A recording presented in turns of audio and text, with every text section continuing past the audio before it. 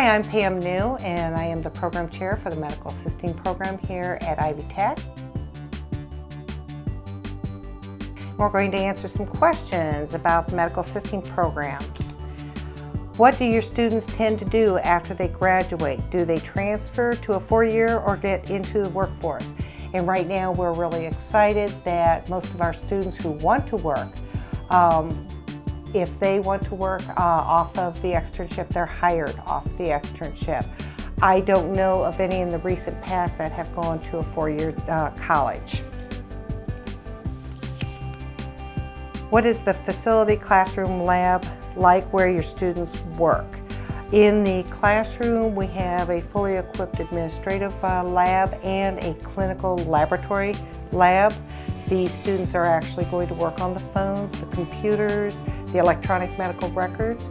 They will be doing blood draws and setups of mock physical exams. They will be doing EKGs and the like, all in the classroom.